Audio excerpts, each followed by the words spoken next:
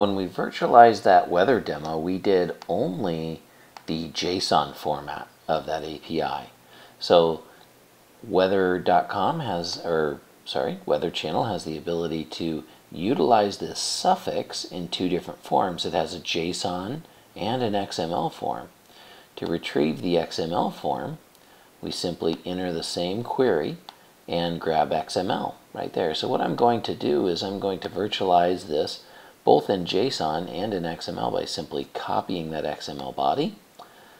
I'm going to duplicate the current request response pair. Instead of calling this JSON copy, I'm going to call it XML. I'm going to change the suffix to XML. I'm going to clear this. Then I'm going to paste what I received. You notice our editor is intelligent. It saw that this is XML text now and it's not just JSON. I'm going to save this and that will update our virtual service. So if I utilize the virtual service, go over to Postman again to get this externally, I will put in the link to this with XML, search on it, and we have it. I'll grab JSON just to show you that we support both, and we have that. So we can flip back and forth to that.